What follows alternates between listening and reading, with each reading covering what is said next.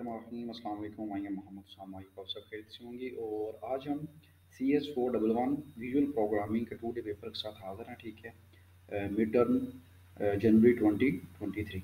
तो इसके बारे में हम डिस्कशन करेंगे। ठीक है, जो पेपर है वो किस टाइप का आ रहा है। ठीक है, और जो पास्ट पेपर है, पहले भी मैंने एक जो CS402 थ्योरी ऑफ ऑटोमेटा का पेपर अपलोड किया है, तो उसके उसके और इसके पेपर्स में काफ़ी डिफरेंट है, और ये भी मैं आपको बताऊंगा। ठीक है, तो वो तो जो पास पेपर से काफ़ी पेपर्स आ रहा है। ठीक है, तो लेकिन ये जो था CS411 विजुअल प्रोग्रामिंग, ये सारा कोड है। ठीक है, जो हमारा सब्जेक्ट वही विजुअल प्रोग्रामिंग है। प्रोग्रामिंग का मतलब ही कोड है। तो ये आपको कोड को अच्छी तरह से तैयार करना होगा। जो क्वेश्चंस आ रहे हैं सब्जेक्ट की, वो भी कोड्स के आ रहे हैं। ठीक है, तो हम स्टार्ट करते हैं। जो पास पेपर में से जो क्वेश्चंस आए हैं उनको मैंने स्क्रीनशॉट लिया हुआ है। ठीक है, वही मैं दिखा देता हूँ। तो आपने जो पास पेपर है उनको भी अच्छी तरह से रीड करना है, लेकिन बुक को लाजमी रीड करना है, क्योंकि जो पेपर है वो पास पेपर में से कम आया है। इस जो विजुअल प्रोग्रामिंग का पेपर है, ठीक है, और बुक से ज़्यादा मार्जिन आ रहा है। तो इसलिए लाजमी बुक को रीड आउट लाजमी करें। ठीक है, अगर आपने पास होना है तो स्टार्ट करते हैं। जो हमारे क्वेश्चन इसमें से आए थे, ठीक है, पास्ट पेपर में से, यहाँ पे मेरे पास पास पेपर हैं। ठीक है, आपने इनको डाउनलोड कर देना है और अच्छी तरह से तैयार करना है। और इनमें से जो आए थे उनको मैंने स्क्रीनशॉट लिया हुआ है। ठीक है, ये हाल मेरे पास सब्जेक्टिव भी हैं, ऑब्जेक्टिव पास पेपर। ठीक है, तो यहाँ पे जो क्वेश्चन आया था उसको रीड आउट कर लेते हैं।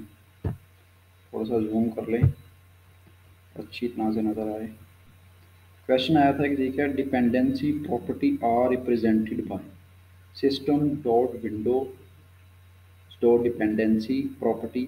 पेज 77 के ऊपर आप इसको डिटेल में आप इसको पढ़ सकते हैं। ठीक है, systems dot window dot dependency dot property, system Windows dependency या सिस्टम विंडोज़ प्रॉपर्टी डिपेंडेंसी। तो इसका जो करेक्ट ऑप्शन लगाया हुआ है, ठीक है, ये सिस्टम विंडोज़ डिपेंडेंसी प्रॉपर्टी। यहाँ पे वो जो नहीं आएगा, ठीक है, डॉट जो है यहाँ पे नहीं आएगा प्रॉपर्टी और डिपेंडेंसी के दरमियान। ठीक है, और ये इसका आंसर है। नेक्स्ट था, when the data is passed from one place to another in chunks, this data is called bits है, लाइन है, बाइट है या स्ट्रीम। तो इसका जो आंसर वो स्ट्रीम है। नेक्स्ट जो है, which of the following is build from request response. Event processing architecture है EDA, सर्विस ड्राइवन आर्किटेक्चर है SDA, service oriented architecture SOA, event based architecture है EBA। तो पेज 11 के ऊपर इसका आंसर है, ये आंसर करेक्ट है। लेकिन ये क्वेश्चन नहीं था, लेकिन इसमें पूछा गया था ये कि SOA स्टैंड फॉर पूछा गया था। तो मैंने यहाँ पे ऑल का ही दे दिया कि EDA का पूछ सकता है, SDA का पूछ सकता है, EBA का पूछ सकता है, या ये ही क्वेश्चन आ सकता है। तो इसलिए मैंने ये वाला क्वेश्चन यहाँ पे दे दिया कि SO stand for service oriented architecture. वहाँ पे तो डिफरेंट ऑप्शन थे, सॉफ्टवेयर मतलब ऐसे सॉफ्टवेयर स्टार्ट होता है, लेकिन सर्विस ओरिएंटेड आर्किटेक्चर इसका करेक्ट आंसर। इस तरह के जो स्टैंड फॉर्स होते हैं उनको आपने अच्छी तरह से तैयार करना है। A compiled C# file is called compiled file, source file, assembly file या X file। तो assembly file इसका करेक्ट आंसर है, page 41। The dash method is used to read the whole file at once. Read all text dot txt, semicolon लगी हुई है और bracket लगी हुई है। ठीक है, रीड टेक्स्ट डॉट txt या रीड लाइन सेमीकोलन और पैरेंथेसिस ब्रैकेट लगी हुई है। तो जो रीड ऑल टेक्स्ट है ये इसका आंसर है। If we want to place a component eight top in dock panel, then which one is correct syntax. Panel dock है इज इक्वल टू है, ठीक है, टॉप आएगा, dock is equal to top है, या dock panel dot doc is equal to top. Page 93 के ऊपर है, इसको आप अगेन वहाँ पे जाकर स्टडी कर सकते हैं। Dock panel is equal to top है, तो आंसर इसका डॉक पैनल डॉट डॉक है। तो वहाँ पे जो क्वेश्चन पूछा गया था इससे रिलेटिव था, स्टैक पैनल के मुताबिक पूछा गया था। ठीक, आपने स्टैक पैनल्स के अंदर जो कोडिंग्स हैं उनको आपने लाजमी देखना है। नेक्स्ट मैंने यहाँ पे पैराग्राफ नीचे दिया हुआ है, इनसे ये बुक से मैंने लिया, ठीक है, ये पास पेपर में से नहीं था, तो ये बुक से एक MCQ आया हुआ था। ये देखें, जितनी भी यहाँ पे देखें In short, WPF aims to combine the best attribute of systems such as DirectX, 3D and hardware accelerations. तो उसने जो पूछा था वो ये था कि the first release November 2006 was WPF Windows Presentation Foundations 3.0 because it shipped as part of the .NET framework. तो WPF 3.5 came an year later, इस कौन से ईयर में ये आई थी उसके बारे में उसने पूछा था, ठीक है। तो next vision as a part of dot net 3.5 SP1 केम इन अगस्त 2008। तो इस तरह 2006 इनकी जो डेट्स थी इसके बारे में पूछा गया था। तो 2008 इसका आंसर था WPF 3.5 का, ठीक है। तो इस तरह ये जो डेट्स हैं इनका भी वो MCQs आ रहे हैं, तो इनको भी आपने लाजमी अच्छी तरह से तैयार करना है। नेक्स्ट क्वेश्चन एक पूछा गया था, ठीक है, ये भी बुक से है। GDI was an earlier user interface library introduced in Windows 1 point in 1985। तो dash was an earlier user interface library introduced in Windows। तो GDI था, ठीक है, SNA था, इस तरह और भी WPF4 था। तो GDI इसका करेक्ट आंसर है, ठीक है। तो इस तरह के MCQs आते हैं। नेक्स्ट था, ठीक है, स्टैक पैनल। ये मैंने जो कोड दिया हुआ है तो उसमें पूछा गया था कि स्टैक पैनल के अंदर हम जो फ़ॉन्ट साइज़ है उसको हम कैसे कोड को शो करवा सकते हैं।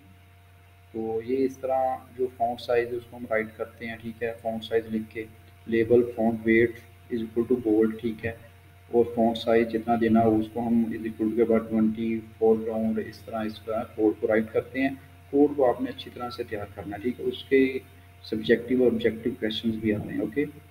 तो ज़्यादातर जो पार्ट है वो बुक से आ रहा है, बुक को लाजमी आपने रीड आउट करना है, लाजमी। और एक जो क्वेश्चन आया था वो इनम्स के रिलेटेड आया था। As strongly typed constant, they are unique types that allow you to assign symbolic name to integer values. Enums of one type numbers may not be implicitly assigned to an enum of another types। तो इसके relative भी आपने पढ़ लेना है, okay. और next question था, we know discuss x ML dot XML और extensible markup language is widely used for exchanging data. ठीक है, ये एक्सचेंजिंग डाटा के लिए यूज़ किए जाते हैं इसको। एक्सएमएल जो है, ठीक है, इसका स्टैंड पर पूछा गया, ठीक है। It readable for both humans and machines. It is a structure version of HTML।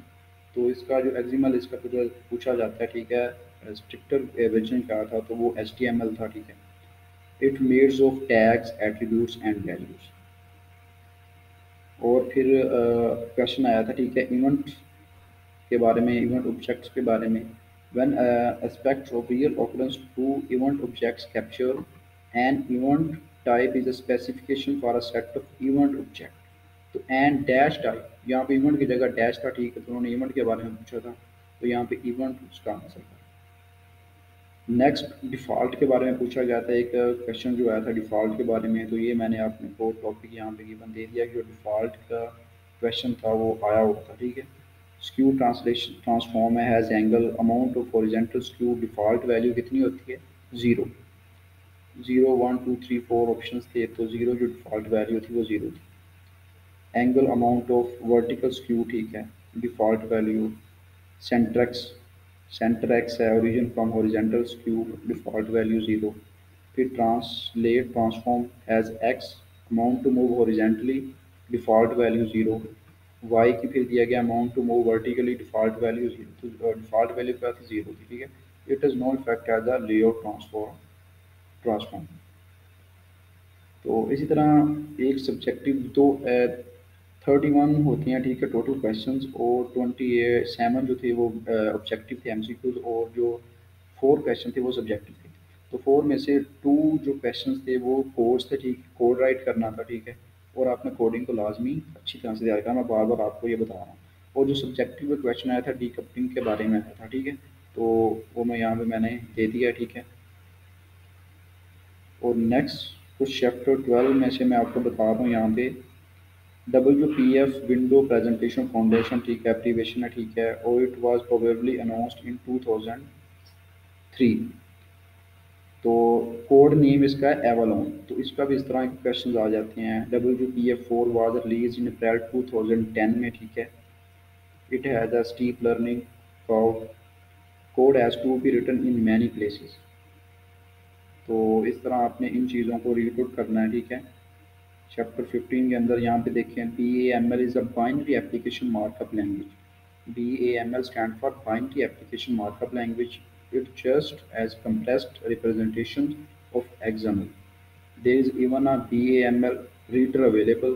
Earlier there was CAML, which stand for Compiled Application Markup Language, but it not used now. तो इस तरह के जो XML है, BML है, CAML है, इस तरह के जो स्टैंड फॉर जितने भी एब्रीवेशन आती हैं उनको अच्छी तरह से आपने एक दफ़ा आपने देख लिया तो आपको याद रहेगा, ठीक है। और जो कोड है, कोड को लाजमी देखिए, मैं आपको बार बार कह रहा हूँ। तो प्लीज़ आपसे एक रिक्वेस्ट होती है, हम आपके लिए इतनी एफर्ट करते हैं, प्लीज़ लाइक कर दिया करें, सब्सक्राइब कर दिया करें और वीडियो को शेयर किया करें, और अभी तक आपने सब्सक्राइब नहीं किया तो लाजमी सब्सक्राइब कर दें और कमेंट लाजमी किया करें और बेल आइकन को प्रेस कर दें ताकि जो नई वीडियो बने तो आप तक सबसे पहले पहुँच सकें। तो कोड्स वगैरह को लाजमी रीड आउट करें, बुक को लाजमी रीड आउट करें, क्योंकि जो इसका पेपर है ये कोड है, ठीक है, प्रोग्रामिंग है, तो बुक से ज़्यादा मार्जिन आ रहा है, ठीक है। सम टाइम में भी पास पेपर्स में आ रहा है, ठीक है, पास पेपर में लाजमी आ रहा है, उसको लाजमी रीड आउट करना है, तैयार करना है, ठीक है। और बुक को इस पेपर में लाजमी भूलना नहीं है, ठीक है, लाजमी तैयार करना है। ओके, मिलते हैं नेक्स्ट वीडियो में। थैंक यू वेरी मच, अल्लाह हाफिज़।